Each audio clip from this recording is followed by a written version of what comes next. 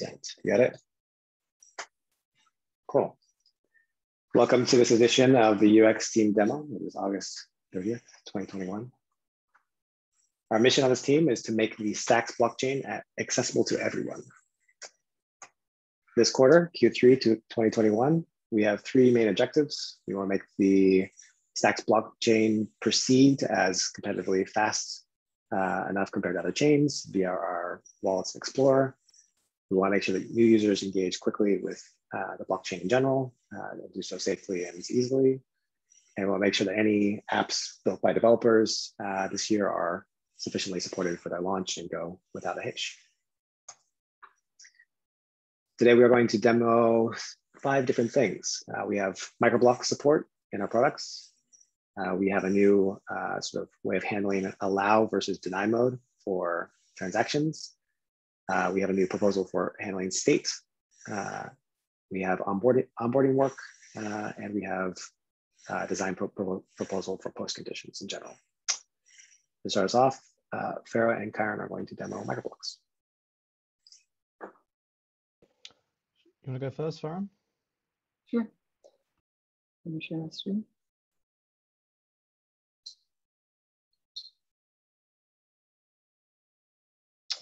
Okay, yeah, Microblocks are live now in the Explorer, so you can see them showing up here in the transaction list with this icon representing the transaction has been picked up in the Microblock. So if you actually click on one of those and go view the transaction, you can see the status up here says included in Microblock. And then also in the blocks list, the block and its microblocks are listed underneath accordingly. And you can click on a microblock and see its page and all of its information and the transactions included with that. So pretty cool. Great. Move on to the allow mode one with Thomas. No, not yet. I'm going to do the web wallet as well. Yeah, so I'm going to demo in testnet mode just because it's easier. This is begins work, really. Just going to do a quick demo of Microblock transactions. I'm not sure if we showed any of this before, actually, but we'll show it again. Anyway. So there are really 2 parts to this. One is sort of being able to see the transaction come up and go into from pending into a microblock. And the second part of this is just how we display the balances when you have a certain amount of a slightly different balance between an anchor block and a microblock.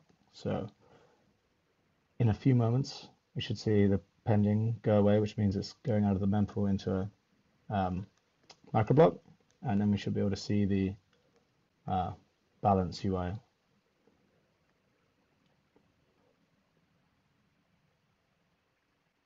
There you go. So you can see the same icon Fara showed you in the Explorer. This means that this has been picked up in a microblock.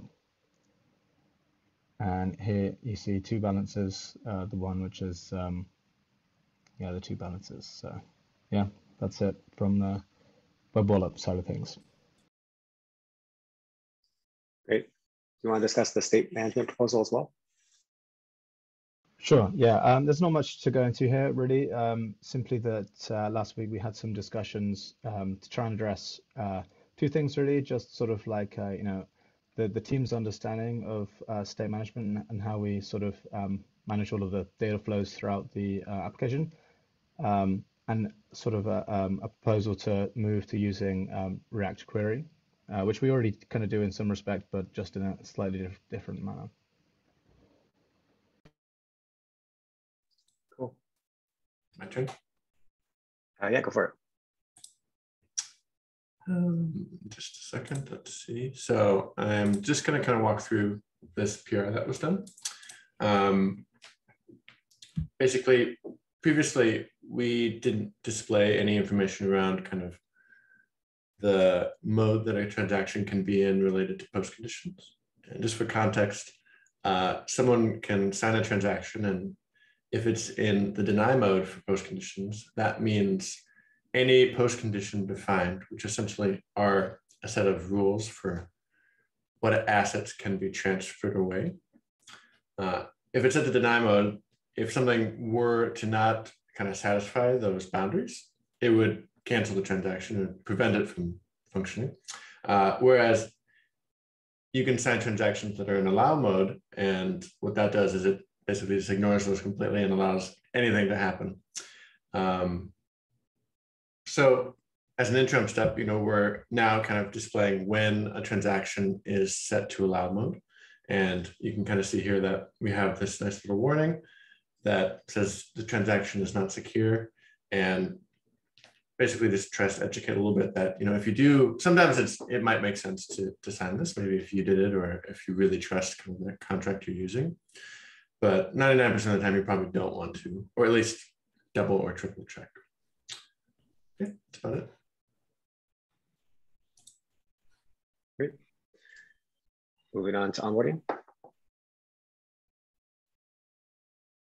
Let me share my screen again. Yeah, so kind of the next, I think, project that we're working on is redesigning onboarding. So I just kind of started some of the work getting our feature branch kind of set up with that. So this is kind of the first screen that we've done.